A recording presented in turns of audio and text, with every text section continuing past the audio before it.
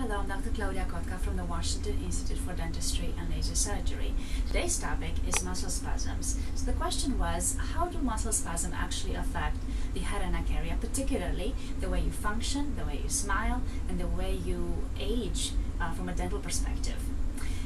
Muscle dysfunction can, of course, be a cause of multiple different variables, including and not limited to skeletal malformations, muscle adaptations due to those misalignments, additionally to neurologic conditions, muscle deformities, certainly based on accommodations due to aging and genetic predisposition, as well as muscle-based diseases that of course can become worse with time.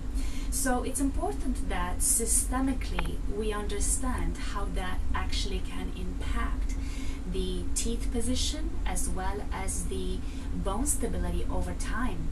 Of course, that can also lead to premature exposure of the root, which can cause sensitivities with time, and appropriate treatment options are available, particularly early on.